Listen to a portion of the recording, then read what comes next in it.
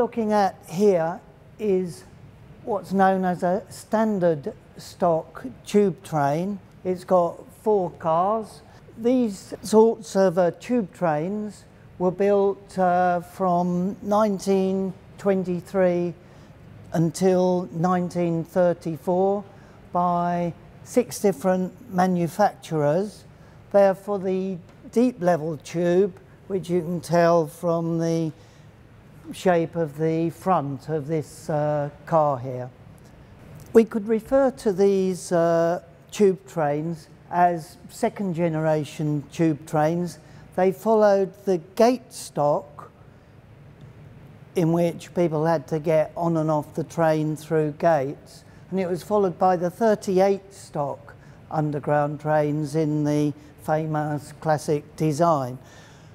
A prominent characteristic of the standard stock train is that the switching equipment was held in a compartment behind the driver, so approximately 1/3 of the driving car was taken up by this electrical gear, and we see these louvers on this side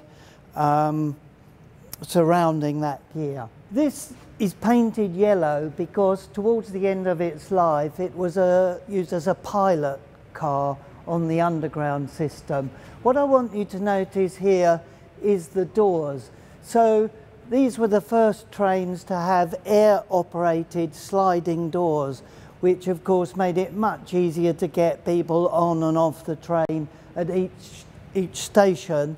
And notice the doors reach up into the roof, which is a characteristic of tube trains, which we still see today on the current tube trains.